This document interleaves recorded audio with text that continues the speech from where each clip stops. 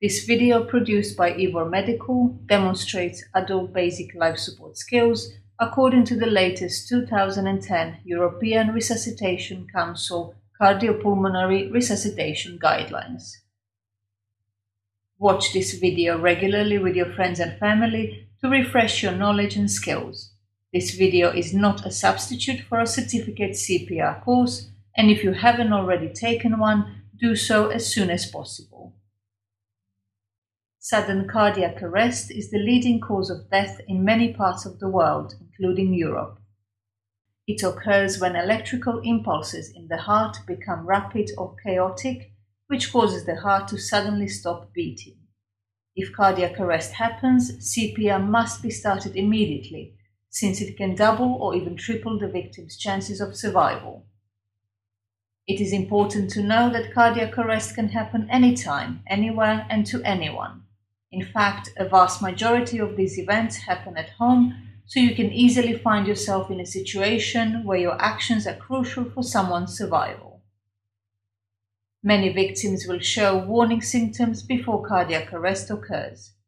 The most important warning symptom is chest pain. If a person experiences chest pain, call your local emergency number immediately. This results in a faster arrival of medical professionals and prevention of some cardiac arrests.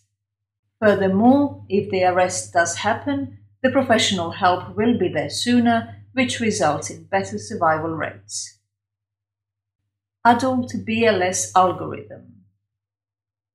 The steps of BLS consist of a series of sequential assessments and actions, which are shown in the BLS algorithm. These steps include checking the victim for a response, shouting for help, opening the airway, checking for breathing, calling the local emergency number, delivering 30 chest compressions followed by 2 rescue breaths, combining chest compressions with rescue breaths, checking the victim for a response. Before providing CPR, you need to be sure if the victim needs this type of help. If you see a victim suddenly collapse, or you arrive at a scene with the victim appearing to be unconscious, you need to check for a response. Before approaching the victim, assure that the scene is safe and there is no imminent danger to the victim or yourself. Check for hazards from electricity, gas, traffic, and others. Kneel next to the victim, carefully shake his shoulder, and ask loudly, "Are you all right?" If he responds, leave him as you found him, provided there is no further danger. Try to find out what is wrong and get help if needed. Reassess him regularly before help arrives. If he does not respond, shout for help. Shout loudly to attract attention without leaving the victim. If someone else is nearby, ask him to wait, because you may need his assistance. If the victim does not respond, you can assume he is unconscious, but you still do not know if he needs CPR. To further assess the victim, you need to check breathing, and before you check breathing, you need to open the airway. Opening the airway. When a person is unconscious, his tongue may fall back and block the airway. To open the airway, tilt the head back and lift the chin. This action draws the tongue forward away from the back of the throat. Turn the victim on his back. Place one hand on his forehead and gently tilt his head back. Lift the chin using 2 fingertips of your other hand under the point of the chin. These actions combined will open the airway and may alone allow a non-cardiac arrest victim to start breathing. Checking for breathing. Keeping the airway open, check whether the victim is breathing normally. Move closely and look for chest movement. Listen for breath sounds. Feel for breath on your cheek. Check breathing for no more than 10 seconds before you decide that the victim is not breathing normally. In the first few minutes after cardiac arrest, a victim may be barely breathing or take in frequent noisy gasps. This is called agonal breathing and should not be considered normal breathing. If agonal breathing is present, proceed as if the victim is not breathing at all. If the victim is breathing, you need to put him in the recovery position to maintain a free airway. Watch recovery position video to learn this procedure. Calling the local emergency number. If the victim is unresponsive and not breathing normally, you need to call the ambulance service if this has not been done already. If you are alone, use your mobile phone to call for an ambulance. Get an AED, automatic external defibrillator, as soon as possible if it is available. If someone is with you, send him to call for an ambulance and bring an AED. When calling for an ambulance, you should stay calm and clearly state your name, your telephone number, the location of the incident, that the victim is unresponsive and not breathing, and you are initiating CPR. Do not hang up the phone until the dispatcher tells you to.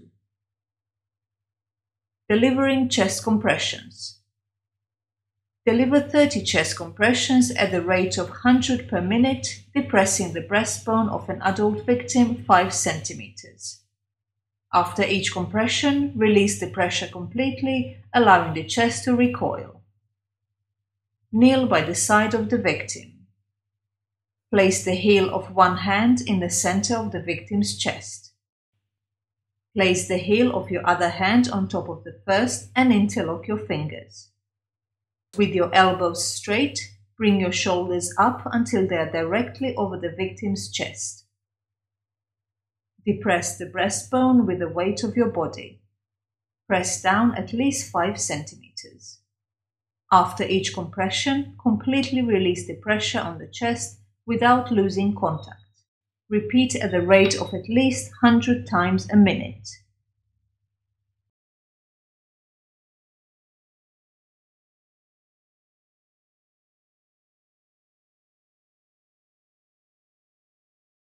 Combining rescue breaths with chest compression. If you are unwilling or untrained to deliver rescue breaths, you can continue to deliver chest compressions without interruptions. So-called compressions-only CPR is better than no CPR at all. However, if you are trained to deliver rescue breaths, know that this is the method of choice for both trained lay rescuers and professionals. After 30 compressions, open the airway again using head tilt and chin lift. Pinch the soft part of the nose closed, using the index finger and the thumb of your hand at the forehead. Allow the mouth to open by maintaining chin lift. Take a normal breath and place your lips around his mouth, making sure you have a good seal. Blow steadily, watching for the chest rise, taking about 1 second. Maintaining head tilt and chin lift, take your mouth away from the victim and watch for the chest to fall. Take another normal breath and blow once more. The 2 breaths should not take more than 5 seconds in all. Then continue delivering chest compressions without any delay. Continue with chest compressions and rescue breaths in a ratio of 30:2.